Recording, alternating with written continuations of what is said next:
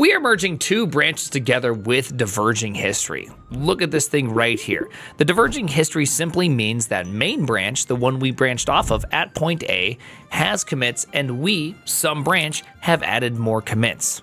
Main has B and C, our branch, some branch, has D and E. That means when we merge, we need to be able to create a new commit that represents these two diverging histories as one. This is called a merge commit, and it's the only commit with two parents.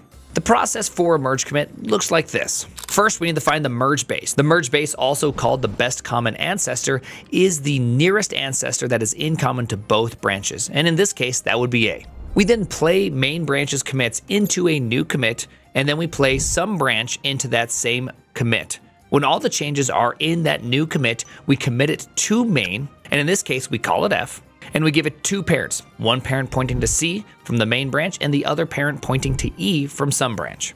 If you use git log, you will actually be able to see the diverging from A, the two diverging commits, and then the coming back together in F.